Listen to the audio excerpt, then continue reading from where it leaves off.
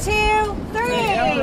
Let's go skating, everybody. The Rothman Institute Rink officially opened for a 4th season in early November. Why is it special that you sponsor Rothman Ice Rink? This is a wonderful opportunity for people to go outside, interact with each other as a community, and exercise. The rink is open 7 days a week and has become one of the city's most popular cold weather attractions. And it's nice to see so many people coming out and making this a destination to really enjoy the space. Something for everyone. And this year you can hit the ice while watching the new Deck the Hall light show. It is spectacular, unlike anything you've ever seen, projected right onto the front of City Hall. You will be in awe of it when you see it.